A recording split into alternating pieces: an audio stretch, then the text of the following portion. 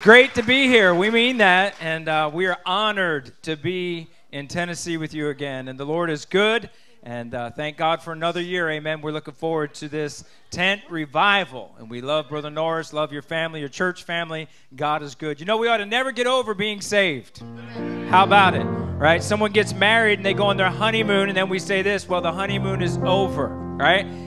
Your marriage is not supposed to be the apex of your relationship, meaning the highest point. That's where it starts, and it's supposed to get better from there. When you get saved, hey, that's the starting point, and as the days and years march on, it ought to get sweeter and sweeter. Thank God for salvation. I remember the joy that I had as a boy when He saved me. What a peace that I had. I was happy and glad when I knew that He heard my cry. Some of my friends try to say when you get a little older, the fire in your soul will grow a little colder. But what I got was more than a dose of religion. I became a genuine born-again Christian, and I'm still around to stand and testify.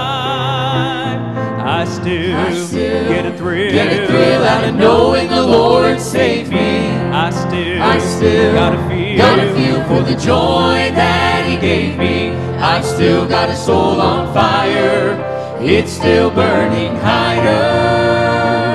And I can't get over the love that I feel. I still get a thrill.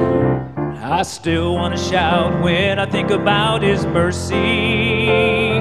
I still want to sing for my Lord and King who became my sacrifice. I still get a lump in my throat and a tear on my face when I listen to the words of Amazing Grace. I still get moved and excited in the presence of the God who delighted in giving His only Son to pay sin's price.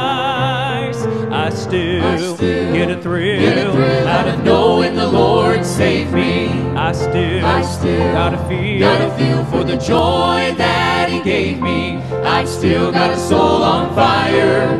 It's still burning higher. And I can't get over the love that I feel. I still get a thrill. I've still got a soul on fire. It's still burning.